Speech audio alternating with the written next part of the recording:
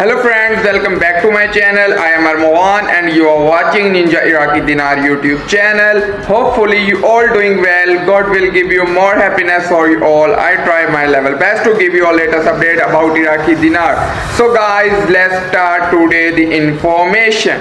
In recent years, Iraq has undergone significant transformations aimed at improving its business environment and enhancing its global competitiveness. The World Bank recently affirmed these efforts, highlighting Iraq's progress toward becoming a competitive nation on the global stage. This article explores the economic reforms, the central bank's initiatives, and the implications of Iraq's alignment with international standards, particularly in relation to the International Monetary Fund in compliance with Article 8 and Article 14. Iraq has faced numerous economic challenges over the past few decades, including the aftermath of prolonged conflicts, political instability, and fluctuations in oil prices. Historically, the country has relied heavily on oil revenues, which constitute a substantial portion of its GDP. This dependence, combined with inefficiencies and corruption within the public sector, has hampered sustainable economic growth. However, the government has made concerted efforts to address these issues through a series of reforms aimed at diversifying the economy and improving the overall business climate. These reforms have focused on increasing transparency, reducing bureaucratic hurdles, and attracting foreign investment.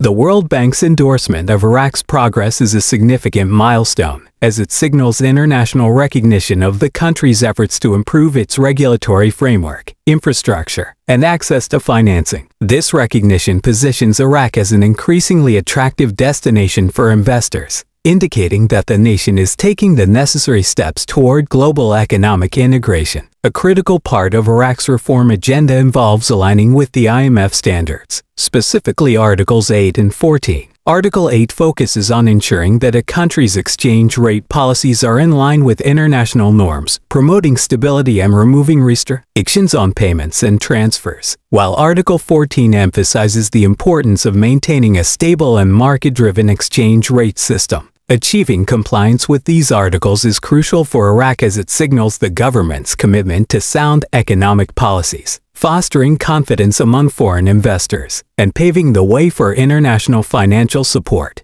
The World Bank's recognition of Iraq's progress raises the question of whether this is a precursor to a significant shift in the country's economic landscape, especially regarding its exchange rate policy. Aligning with IMF standards could set the stage for a more flexible exchange rate system, allowing the Iraqi dinar to more accurately reflect its true market value. As Iraq continues to reform its business environment, the prospects for economic growth become increasingly promising. A key component of Iraq's economic strategy involves reducing its reliance on oil revenues and fostering growth in non-oil sectors such as agriculture, manufacturing, and tourism. By focusing on these areas, the government aims to create a more resilient and diversified economy, less vulnerable to fluctuations in oil prices. Tourism, in particular, presents a significant opportunity for growth, as Iraq boasts a wealth of historical and cultural sites that attract visitors from around the globe. By investing in tourism infrastructure and promoting its cultural heritage, Iraq can tap into this lucrative market, creating additional revenue streams that will bolster its economy. The Central Bank of Iraq (CBI) has played a crucial role in these reforms, particularly in stabilizing the financial system. Under the leadership of Governor Ali Al-Awlaq, the CBI has implemented policies aimed at strengthening the banking sector and ensuring financial stability. The CBI recently announced that revenues in the first 7 months of the year exceeded 1 trillion dinars, a remarkable achievement that underscores the effectiveness of these policies. Authorities have set ambitious targets, aiming for revenues to reach 2 trillion dinars by the end of the year. This level of revenue generation reflects increasing efficiency in Iraq's financial institutions and growing confidence among businesses and consumers, both of which are essential for sustained economic growth. Looking ahead, Iraq's trajectory toward becoming a globally competitive economy is highly promising. International recognition, compliance with IMF standards, and efforts to diversify the economy create a solid foundation for continued growth and development. As the nation strengthens its financial institutions and enhances its business environment, the potential for foreign investment becomes more tangible, positioning Iraq to attract capital needed to fuel its economic expansion.